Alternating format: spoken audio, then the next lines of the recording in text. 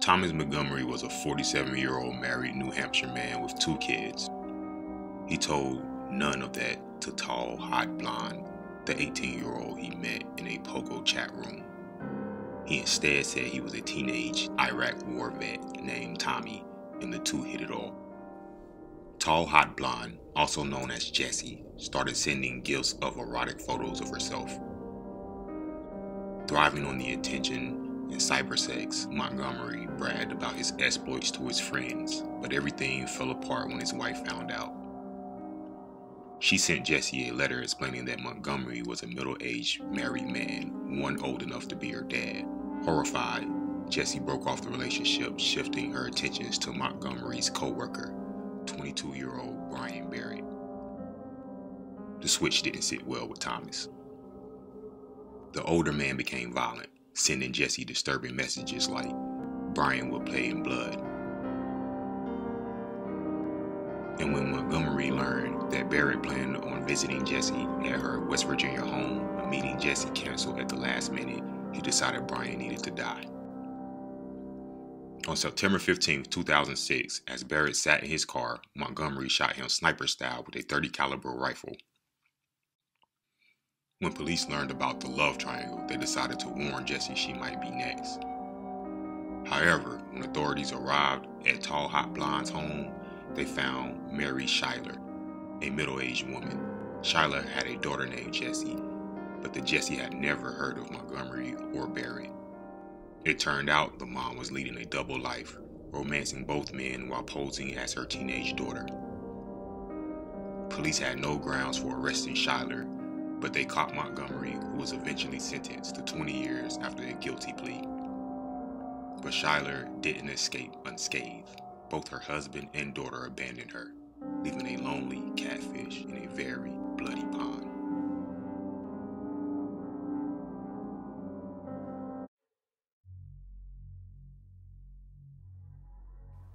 Gerald Turner wasn't feeling well on Halloween night in 1973.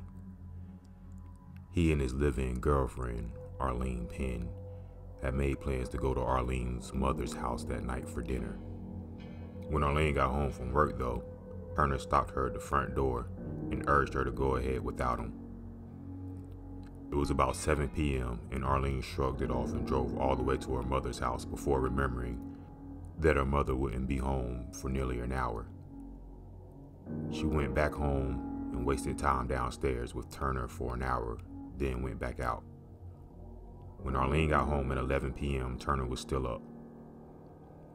She noticed that the blanket from their bed was crumpled up on the floor in the laundry room, but Arlene shrugged it off and went to bed. She didn't find out until later that the little girl from down the street had been killed in that same bed just hours earlier. Lisa Ann French left her house just before 6 p.m. dressed like a miniature hobo, rag jeans, a parka, and a battered felt hat. About an hour later, she made her way to Gerald Turner's house. The door was open. What happened next is unclear, but Turner got Lisa upstairs to his bedroom, where he forced himself on her and then strangled her to death. Then I see the daylight in your eyes turn to fear as I shut the door behind you.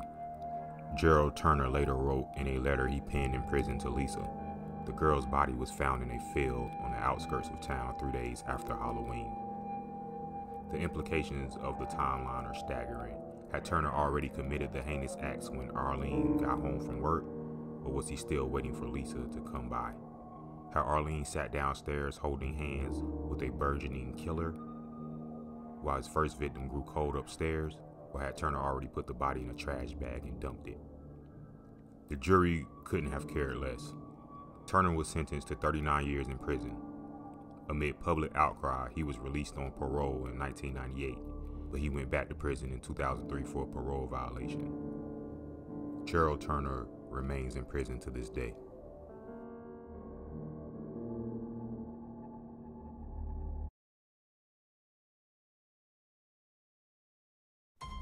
Daniel Shaver was staying at a hotel on a business trip for his pest control company. He had been showing off an air rifle used to exterminate birds. A witness to this called the front desk and they contacted the police. Charles Langley, one of the responding officers, gave Daniel a series of bizarre and complex instructions to put his hands on his head, cross his legs, get on his knees while keeping his hands on his head and his legs crossed, and to make his way over to the police. While barking out the confusing orders, Langley constantly threatened Daniel with death. Langley said, "Listen to my instructions, or it's going to become very uncomfortable for you." While the officer was yelling, Daniel was begging for his life. "Please don't shoot me." The officer gave Daniel one final order to crawl toward him while keeping his hands in the air. But Daniel got on all fours and was crawling on his hands and knees. After this, a second officer, Philip Mitchell Bracefield, shot Daniel to death.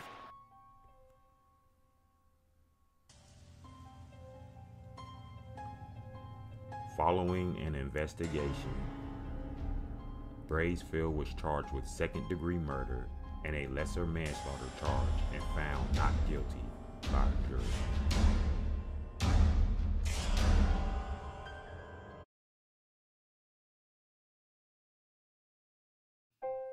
Henry McElroy was the city manager of Kansas City, Missouri in the early 1930s. One late spring evening in 1933, his 25-year-old daughter Mary was bathing in her father's home when a gang of 4 masked men used a shotgun to force their way into the house.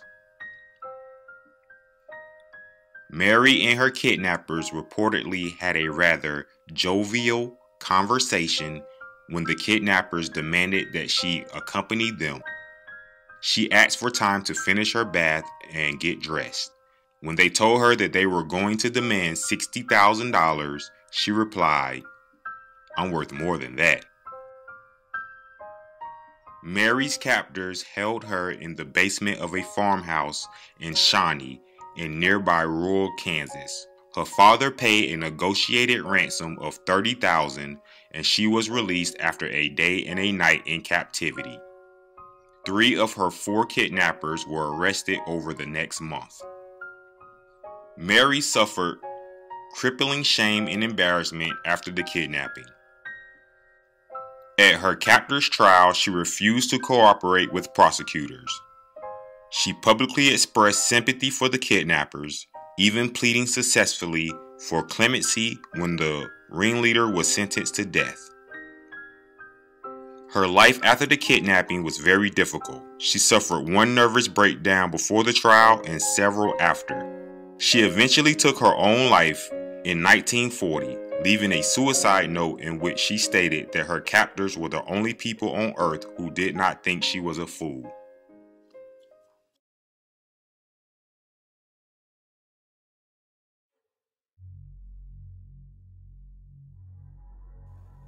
James Sanders had a pretty sweet diamond ring. When he put it up for sale on Craigslist, he was hoping to bring in at least $1,000, money that might have helped out the family.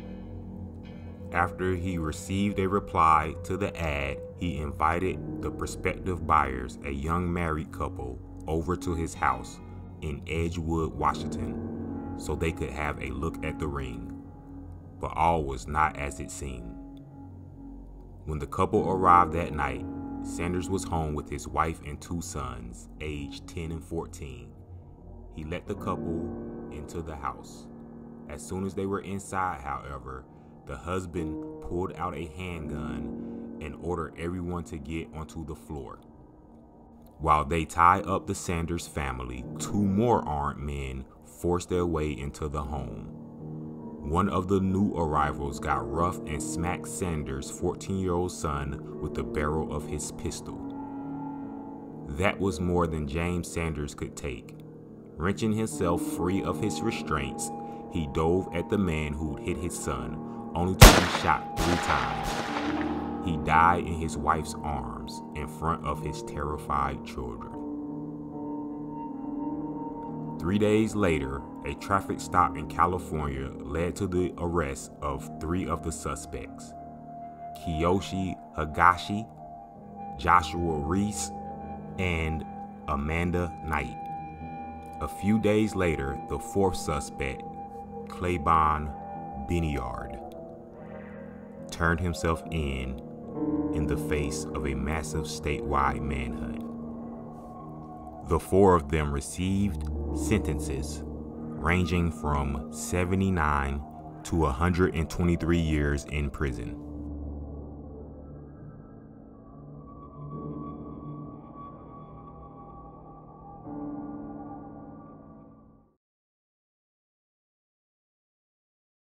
Els Clodemans and Els Van Doren share more than the same first name.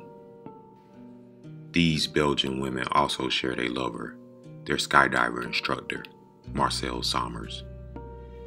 The relationship was a tad awkward. Clodemans spent Fridays with Sommers, and Saturdays belonged to Van Doren. There was a lot of friction between these ladies, and Clodemans took things especially hard. I always knew I was number 2 to Marcel, she once wrote, and their bizarre love triangle took a serious toll on her self-esteem. Clodemans wasn't exactly a healthy person, mentally speaking. Not only had she attempted suicide as a teen, but a psychiatrist would eventually describe her as psychopathic and narcissistic, rather unattractive traits in a girlfriend. Things finally boiled over in November 2006 when Van Doren showed up one Friday. Instead of sticking to the schedule, Sommers took Van Doren to his bedroom while Clodemans slept in the living room. That night, as she listened to the couple upstairs, Clodemans decided to act. On November 18, 2006, Sommers, Clodemans, and Van Doren took off from an airport in eastern Belgium for a day of skydiving and fun. The plan was to jump simultaneously, everyone holding hands as they fell. Only Clodemans didn't jump in time. She hesitated, almost as if she wanted a view of the parachutists below. And when the 3 were about 1,000 meters from the ground, Van Doren tugged on her shoe, and nothing happened. Panicking, she pulled the emergency chute and was horrified when it failed too. Plummeting at around 200 kilometers per hour, Van Doren smashed into someone's garden, ending up as a big heap of broken bones.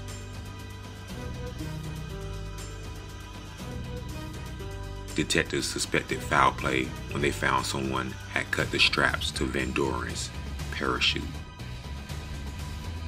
When they decided to question Clodemans, the mentally disturbed skydiver tried to kill herself. Convinced she was their culprit, the police charged her with Van Doren's murder despite the lack of solid evidence. There weren't any fingerprints or witnesses, but Clodemans had the motive, the know-how, and a psychopathic mind. She also sent Van Doren anonymous letters and had barraged her with mysterious phone calls. Finally, in October 2010, Clodemans was found guilty and received 30 years behind bars. Unsurprisingly, she maintains her innocence. But if she didn't cut the cords, who did?